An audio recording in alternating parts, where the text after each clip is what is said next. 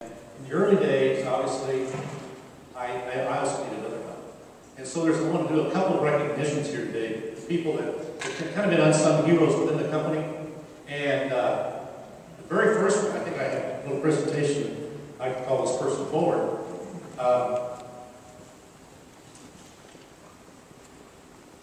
Chris, I hope you got this right sequence here.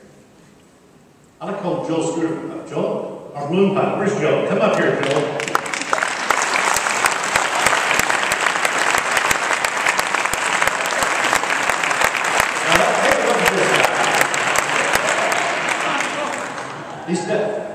I never liked him then, I don't like him now. He's still a good-looking young guy. Get up here. And you still have shorts?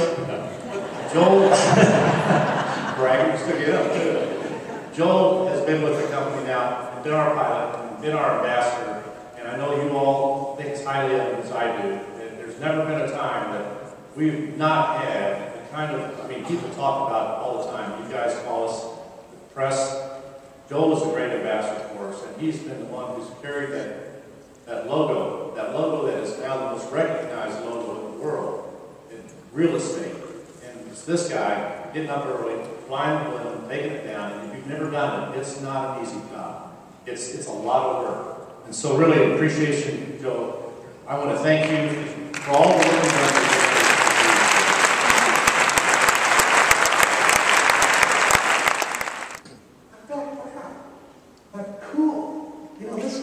Jealous of the fact that we're out there and he can see it.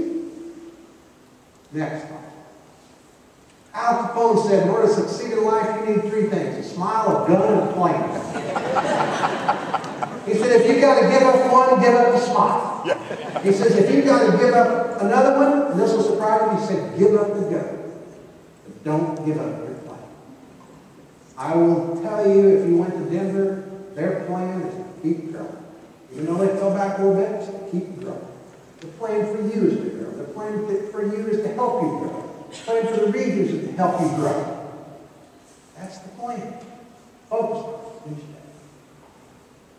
The reason why worry kills more people than work is that more people worry than work. Love this. Larry Keating, my partner, and I were watching a rodeo out in Cody, Wyoming.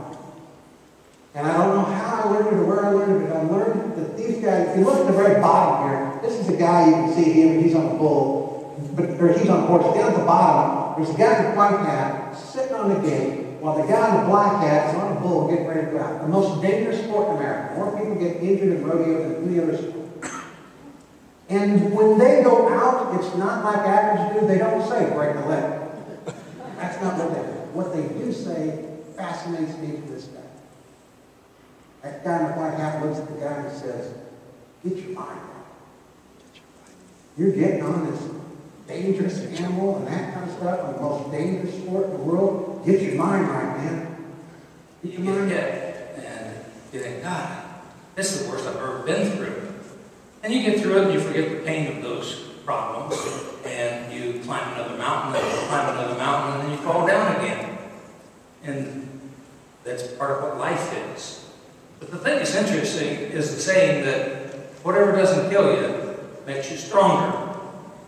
To be honest with you, if I went into a market like this today and tried to start Remax, I couldn't have done it. I couldn't have done it because I didn't have the skill set. I couldn't have done it because I didn't have persistence, or I didn't have the strength, I didn't have the mindset.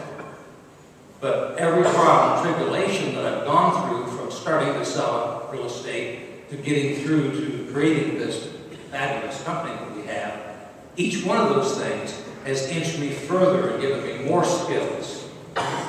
So I'd like to do a little experiment with you, if you would, please. Would everybody please stand? Look at this. Yeah, better installation back